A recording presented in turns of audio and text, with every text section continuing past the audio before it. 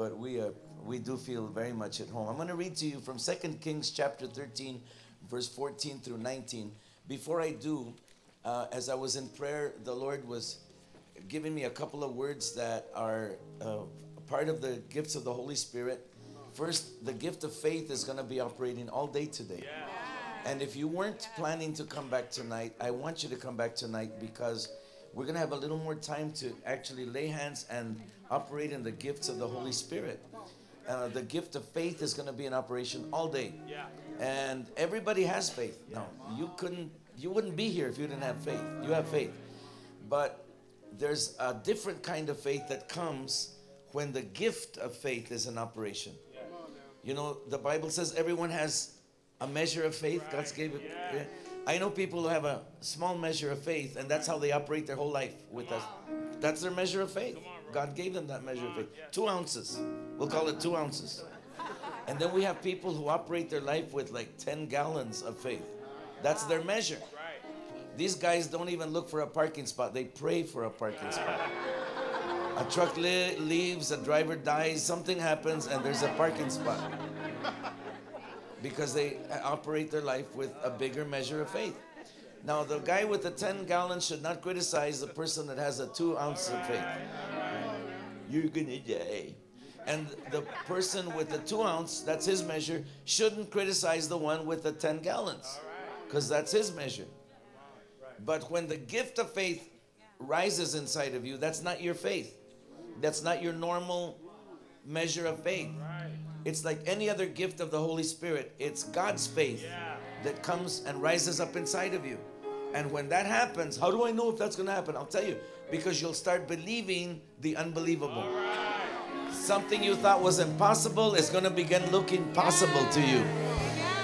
You mean I don't have to live as a diabetic? Yes, that's exactly what it means. You mean this tumor is going to disappear and I don't have to have surgery? Yes, that's what it means. You mean God can put a new liver or kidney inside of me? Yes, when the gift of faith is in operation, you're going to believe the impossible, and it's going to happen. And when that happens, just reach out and grab what you just realized is possible. Just grab it. I'm going to read to you 2 Kings chapter 13, verse 14 through 19. And Joash, the king of Israel, came weeping and blubbering, because at that time the enemy, Syria, was greatly bothering Samaria. Now, I don't know what version is up there, but I'll go ahead and read this one. He had become sick with the illness of which he would die. Now, some versions say he was very old and ready to pass away or die. Then Joash, the king of Israel, came down to him and wept over his face and said, "Oh, my father, the chariots of Israel and the horsemen thereof," or their horsemen. And Elisha said to him, "Take a bow and some arrows." And he took himself a bow and some arrows. Then he said to the king of Israel, "Put your hand on the bow." So he put his hands on it, and Elisha put his hands on the king's hands and said, "Open the east window." And he opened it. Then Elisha said, "Shoot." And he shot, and he said, "The arrow of the Lord's deliverance, and the arrow of deliverance from Syria," who was the enemy. "For you must strike the Syrians at Aphek till you have destroyed them." I like the King James Version, says completely destroyed them. Then he said, "Take the arrows." So he took them, and he said to the king of Israel, "Strike the ground." So he struck 3 times and stopped. And the man of God was angry with him and said, "You should have struck 5 or 6 times. Then you would have struck Syria till you had destroyed it. But now you'll strike Syria only 3 times. Wow. You may be seated. Praise the Lord. Thank you so much, my brother. Appreciate your anointing. The enemy, Syria, was bothering Israel. They were aggressive. They would stop up their wells of water so they'd have no fresh water to drink. They would hide, so when soldiers came, they would sneak up on them and destroy them. They would burn their fields so they have nothing to eat and they'd have no harvest. And that's a type of what the enemy is doing to God's people today. Right. He'll attack you to destroy your faith, to discourage you, to make you want to pull away from God, thinking there's no answer, there's no hope. And this is what was happening to God's people. The king couldn't stand it anymore. So the Bible says he came running to the prophet who was old already. In fact, this was his last prophecy. He was dying. He was in bed dying. And he comes and he cries, blubbering, and weeps over his face. Probably his tears landed right on the prophet's face. And he said, oh, chariot of Israel and horsemen thereof. I was wondering why he said that. Why he didn't say, the enemy's bothering us. He's attacking us. He's stealing from us. Instead, he says, chariot of Israel and horsemen thereof.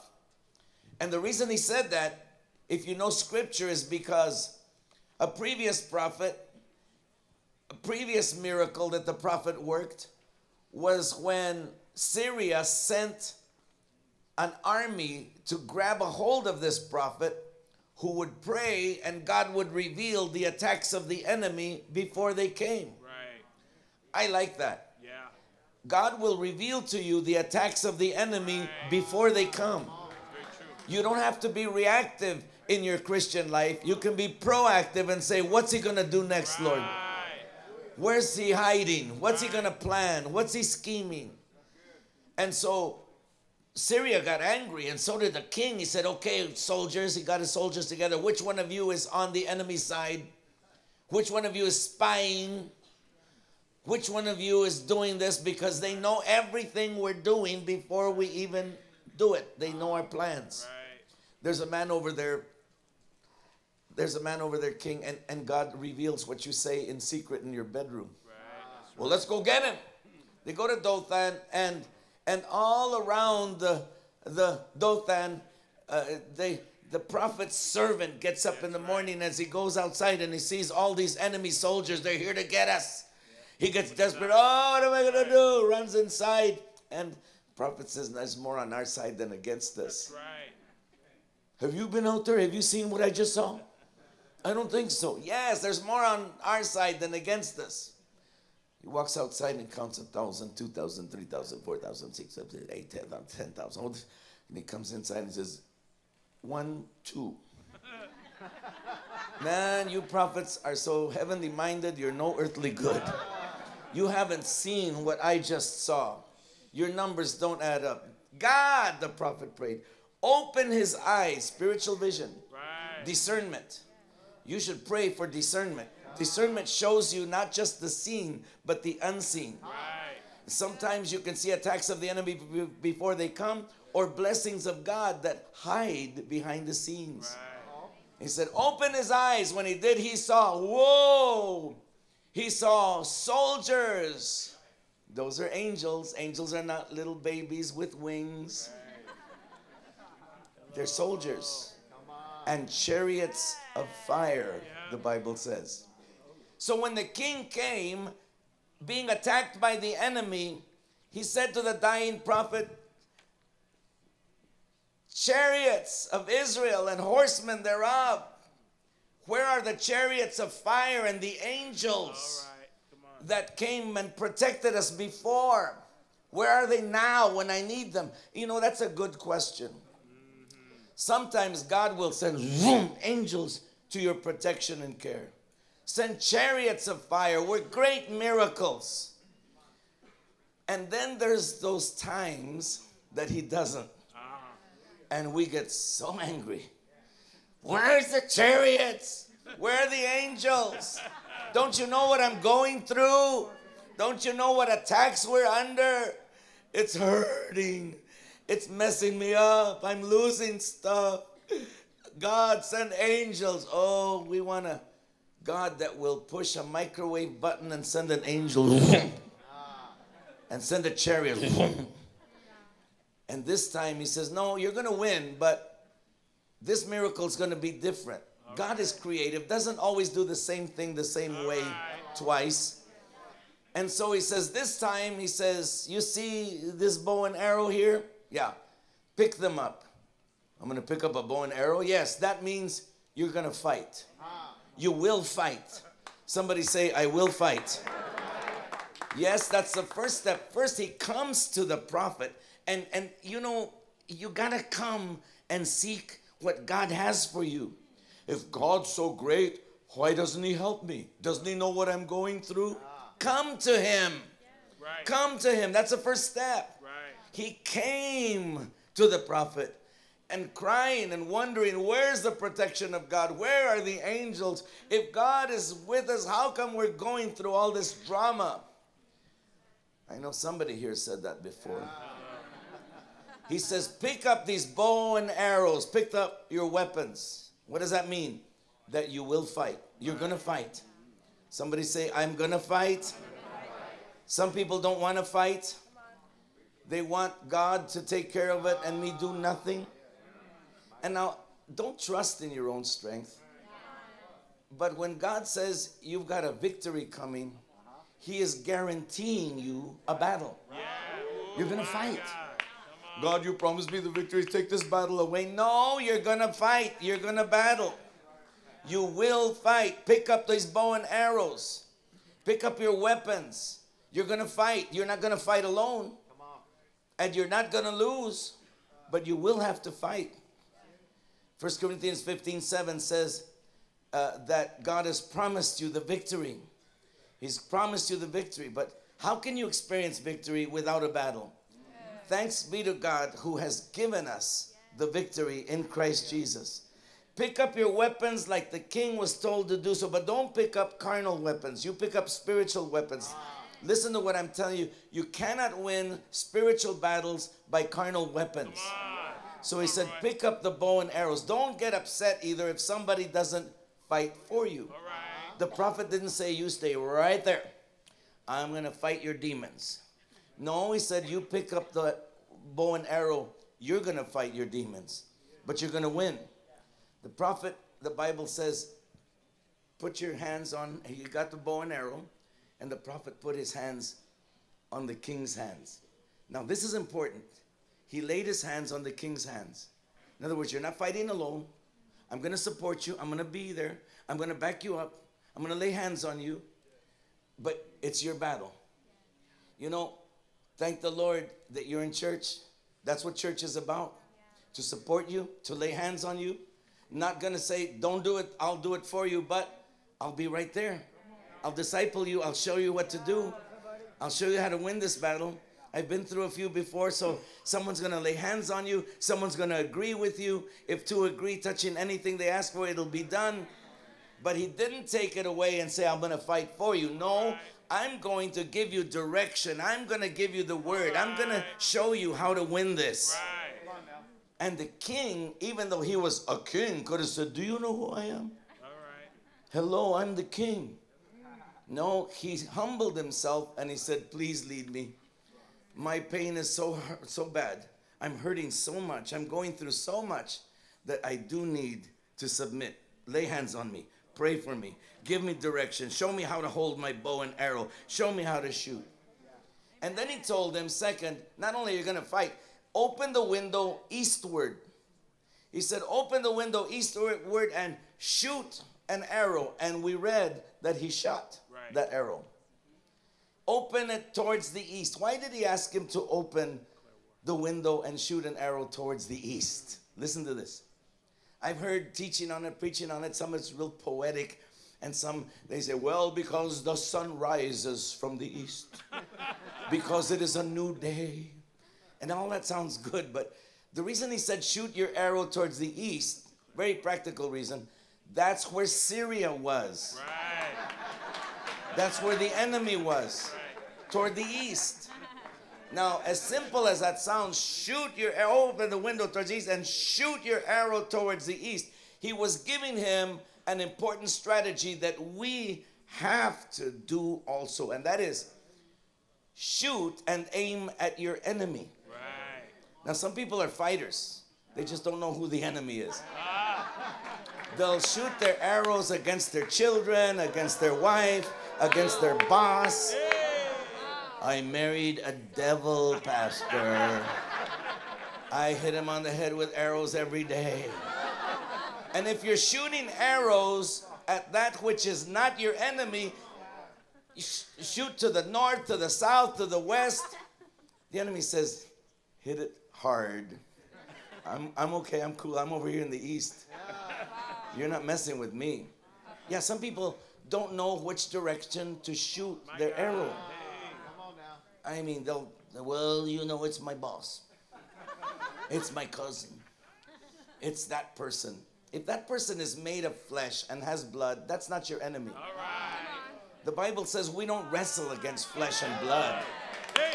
Yeah, you don't know what he said to me. You don't know what she did. True, true, true. But if they're made of flesh and have blood, we're not battling against flesh and blood. Ephesians 6, verse 10 through 13 says that we wrestle not, we fight not against flesh and blood, but against spiritual wickedness, against demons in the air in celestial regions. Your enemy is not human. So stop wasting arrows and energy fighting humans. But do you know, he hit me, so I'm going to hit back. You fight fire with fire. The Bible doesn't say you fight fire with fire. That's what man says. That's what the world says. That's what the devil wants you to do. He wants you to aim at everything except him. They made me angry, I'm going to make them angry. They gossiped, I'm going to gossip back. They slandered me, I can play that game too. Oh, did you see what they put on Facebook?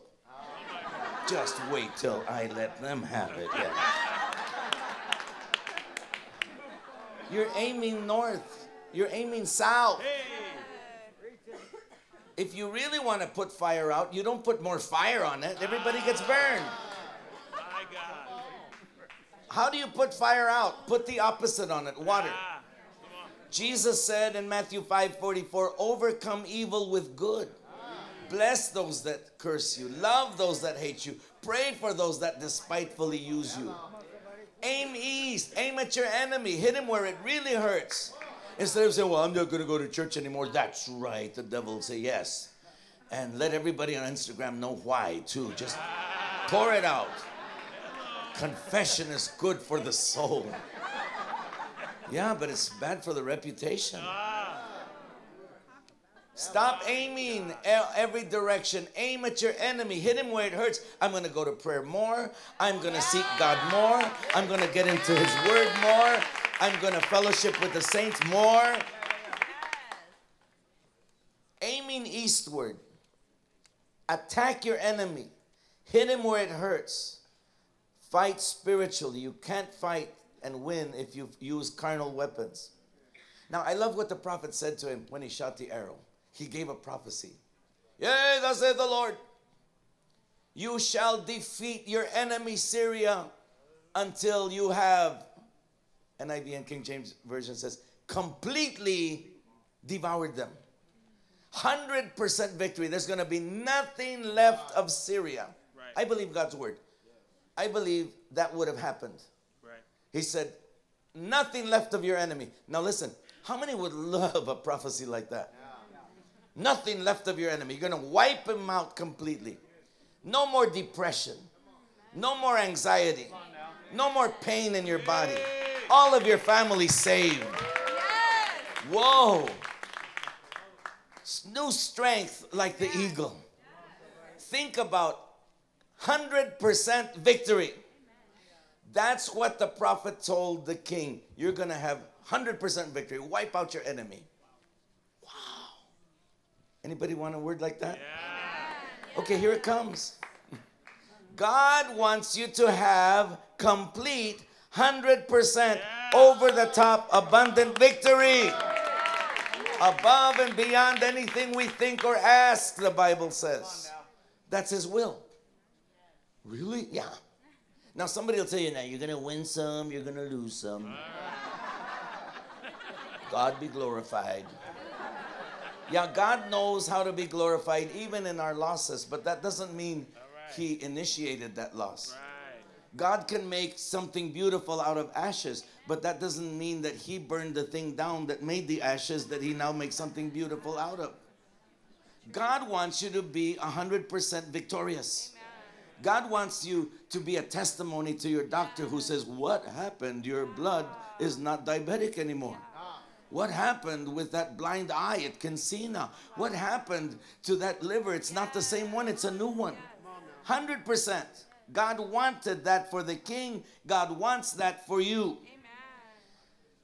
But that's not what happened. That's not what happened. God doesn't always get his way. People think, oh yes, he does. He's God. He always gets, no, he doesn't always get his way. And now we know one thing. God's will is that none should perish. Right. God wants everybody to be saved. God wants everyone to come to him. But those who have read the scripture, you know that's not going to happen.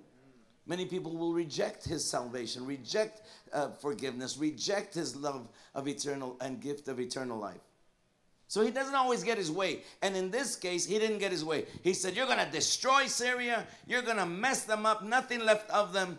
And then he says, King, take the arrows that are here on the ground, pick them up, and he said, smite the ground. Hit the ground with it. We read that he took those after he cast towards the east, and he hit the ground. 1, 2, 3, and then it says he stopped. Now, the King James Version says he held back. Yeah. And when he stopped after 3, the prophet now is mad. Yeah. Don't mess with us old guys, okay? Don't get us mad. He got mad. He said, what? What's this 1, 2, 3 business? You would have gone 4, 5, 6. Then you would have completely destroyed your enemy. But now 3 times you hit. 3 victories you'll have. Okay, what was wrong with the prophet? First he says you're going to wipe out your enemy completely. And now he says you're not going to wipe him out completely. Well, you know, he was old. He kind of lost it. Maybe the prophecy didn't come to pass because he didn't know what he was doing. Was it the prophecy or was it that somebody held back? God doesn't always get his way because we hold back.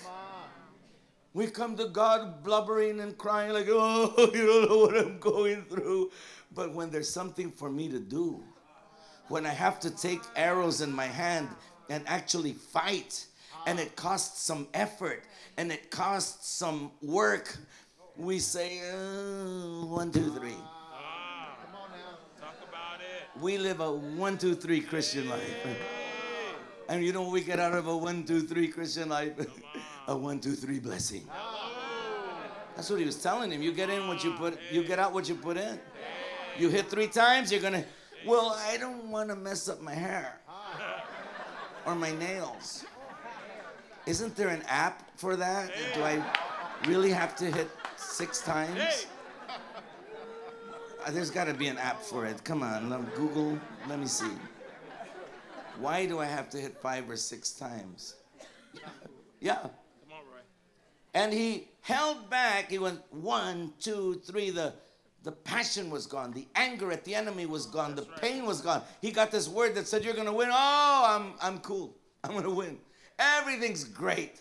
So now, giving it everything, that anger of the enemy that had robbed him, that had messed up his family, that had destroyed his finances, it was gone. It had cooled down. And now he was 1, 2, 3. How's that? Did you watch the technique there?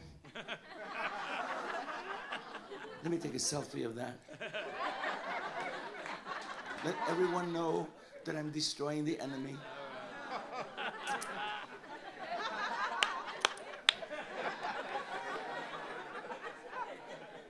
Somebody says, is he making fun of me? No. No. He says, if you just would have doubled your efforts. Come on. 4, 5, 6. Come on. Jesus taught about doubling efforts. That's a whole nother message. If they ask you to go a mile, go 2. Right. Give it more than you're willing to. Come on, Roy. And when you do, he says, then you'll have complete victory. God wants you to have it.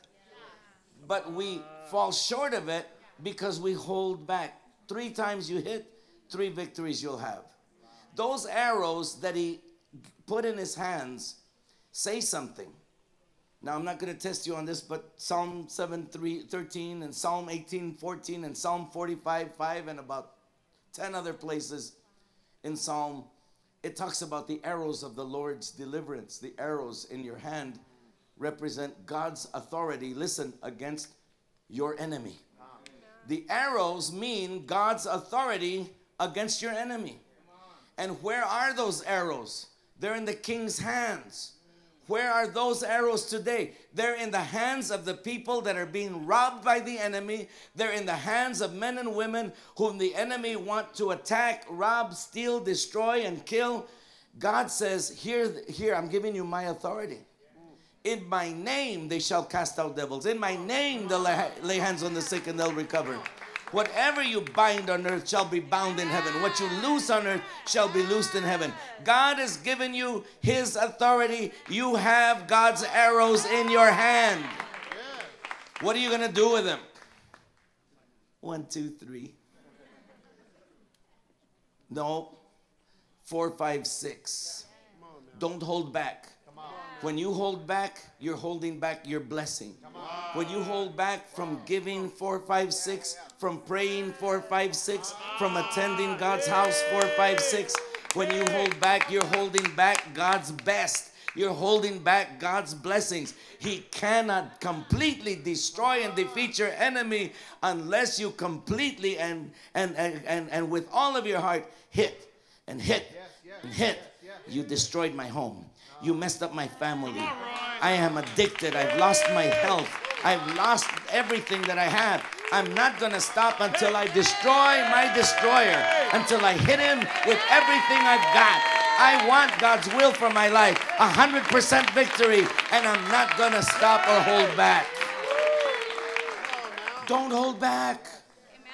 Don't hold back God's blessings. He held back. Don't hold back. I asked a church member,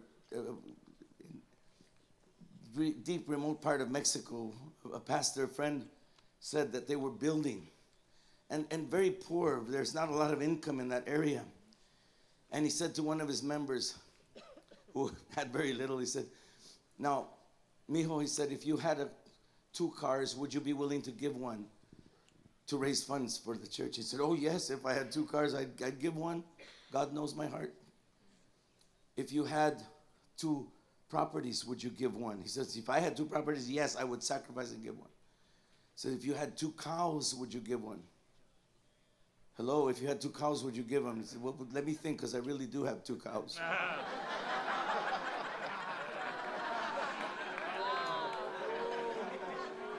We're willing to go 4, 5, 6, as long as it doesn't cost that extra 4, 5, 6, you know. Come to him. Come to him.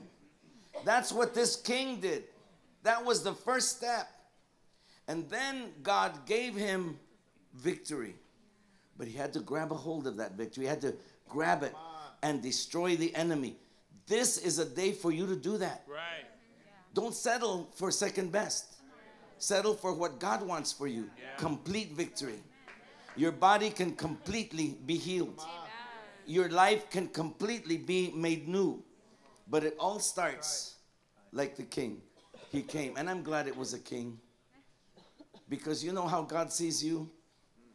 As a king. As a queen. Prince, princess. He says, come. Oh, this that I'm going through. I know right now you're saying this is the worst that could happen. Someday you're going to say that's the best thing that could happen. It brought me to God. It brought me to the answer. It drew me near him. The Bible says, draw near to God, he will draw near to you. You don't know my life, man. I've kind of messed up. I love it. Yeah. I love to tell people. You've heard the old cliche, God hates sin but loves the sinner. It never really sunk into my heart until I met someone whose mother had cancer. And she said, I hate cancer. It's in my mother. But I love my mother. She said, in fact, I love my mother so much, that's how much I hate the cancer. God really isn't angry at someone who failed. He's not angry at someone who drifted away. The Holy Spirit showed me there are people that will be here all day today who drifted. Come on.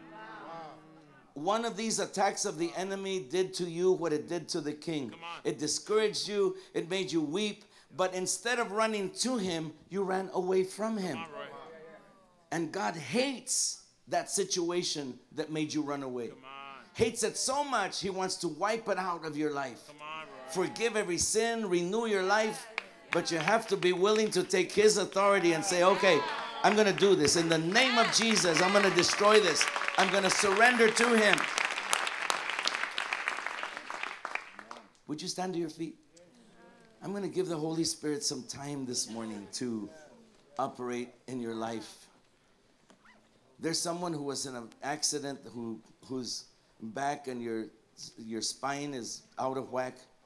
Some of your vertebrae are pinching nerves and there's pain, and you're told you just have to live with that pain. God's healing you this morning. You're in the right place. Not only is the pain going to leave, you're going to be able to do some things you haven't been able to do for some time. I'm hearing in the spirit somebody say, I'm too young for this sickness, this disease. Today there's going to be several people healed of fibromyalgia. Yes. It's just going to leave. You're going to feel like a new person with a new body. I'm too young for this arthritis. Yeah, you are.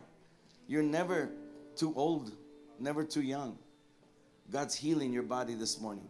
But before anything else, I'm going to open up a moment so you can do what the king did. Came first. Yes. And every king had this ego problem. It just by the fact that they were king, they had to be forceful and egomaniacs, many of them.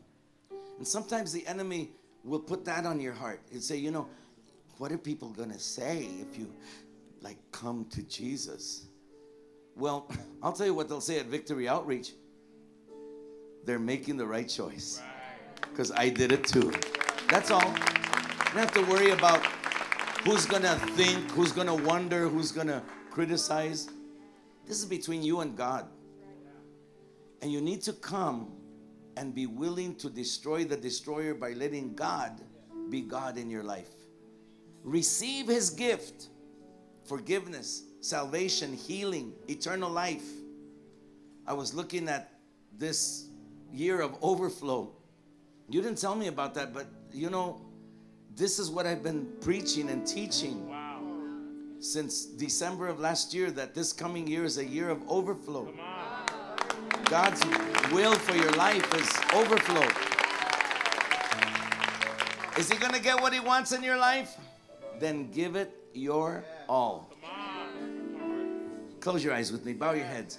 I'm going to give an opportunity for men and women to just be healed spiritually and physically.